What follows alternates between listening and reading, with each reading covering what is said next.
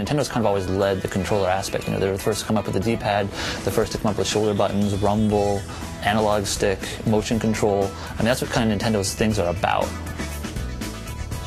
What's really exciting to me as a developer with the new controller is just the plethora of options that you have. You know, you have the touch screen and you have the controls all in one.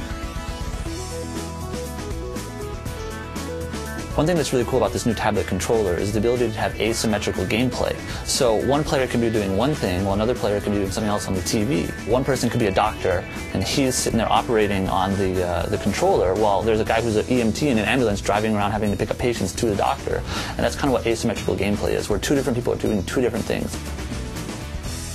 It's something I want to play as a consumer, not just as a designer, but I want to play with this thing and I want to see what other developers can make so I can enjoy it.